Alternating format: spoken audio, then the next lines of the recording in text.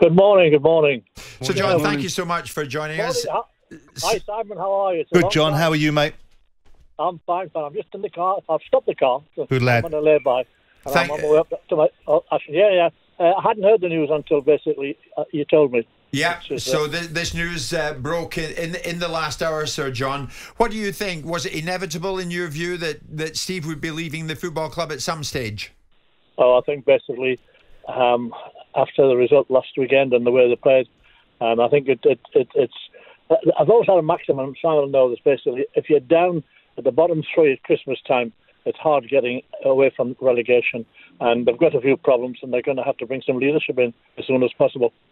And I was expecting it earlier, to be quite honest, and so were the fans. And I think that if they hadn't basically said this to go, they would lose confidence with the fans.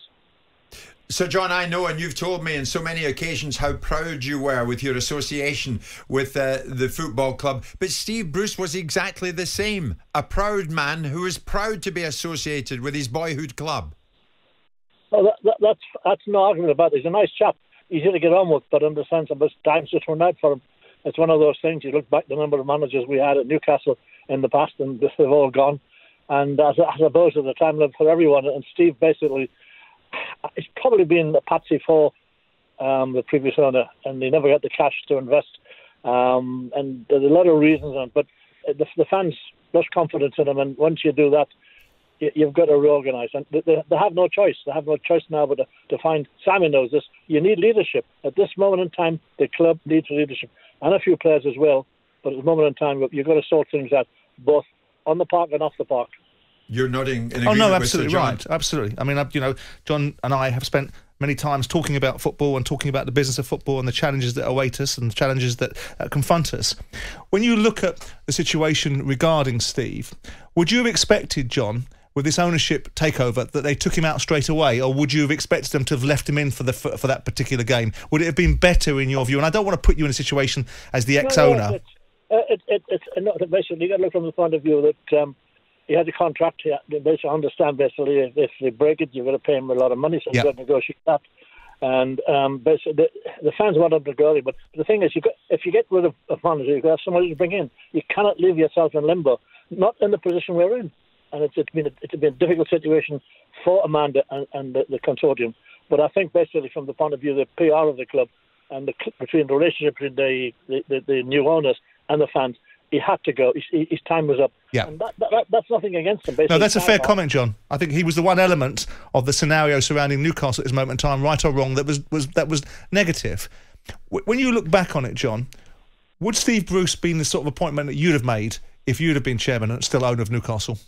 No, if I was looking now for a manager, you and I know basically, in my day, basically, I had tremendous regard for Arsene Wenger. Yeah. I thought he was an intellectual in the game. He was. If I was looking for someone now, I would be looking for someone. The game's changed. Yeah. And you need basically to think it's for the game. And I'll be looking for someone at the calibre of Arsene Wenger. I travelled up with a train with him. And, Hello? Hello, we're here, John. We've got you. Sorry, another call came in. I travelled up on the train with him once when we played Arsenal down in London. I had a most interesting conversation with him. He's just an intellectual. That's the kind of manager I feel we need, a thinker, someone who knows which way the game's going. So, John, looking at the squad and the lack of quality, how big is this rebuild job to get, say, anywhere near what the fans will be happy with? I would guess it's going to take up to 5 years to gradually change the team. You might try to do it overnight, when you've got a team off the park, somebody running the club. But it's going to be a case you're going to get taken to the cleaners by the amount of money other clubs are going to want for players. So it depends where to spend. It's going to be interesting to see how they tackle this problem. Which players they go for, one or two big names, or just steady. If you look at when we were going to go down, and we had to bring in some players like Killer Kiltrine, just to hold the defence. And when we got promotion, and in a sense, they weren't Premier League players. I think you might have to do is bring some players in January just to hold the fort. You've got to stop the relegation. Yep. Because if you go down, it's not easy these days to get out of the lower league. Yes, in spite of the money that they might have, Sir John. Sir John, everything changes. It's all cyclical, isn't it? It certainly changed when you appointed Kevin Keegan back in 1992. So the next appointment is crucially important, isn't it? Oh, it's one of the most important. There's two. Somebody run the club who's going to be there day to day, knows basically to keep hold of that liaison between the fans and the consortium. But the manager, he's the person, but he basically runs your team. He picks your team. We were lucky with Keegan. Keegan had been out of the game for so many years, but he knew where all the players were. Yes. And he came in, and we just said, we didn't know who were the players. He said, I want these players, and we backed them.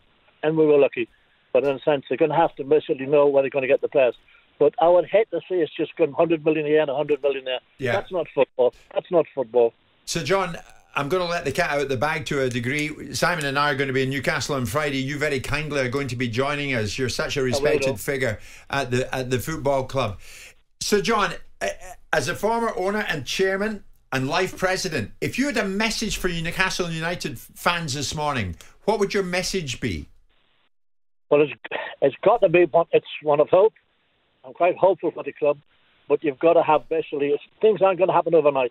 We have to take it easy. We have to believe in the sense it will happen, but it's going to take time, at least 5 years to turn this club around, and that's the sort of period in a sense I've got to be contented at that period. As a fan, Sir John, how difficult has it been to see the fans and how unhappy they are of recent times at the football club? Well, it's like myself. I've got my box and I go, but you lose hope. The way we've been playing, we've been in the relegation in the past few years for so many years now. It was inevitable we're going to go down again had we not had this change because Mike wouldn't invest the money in the players and he wanted to be out.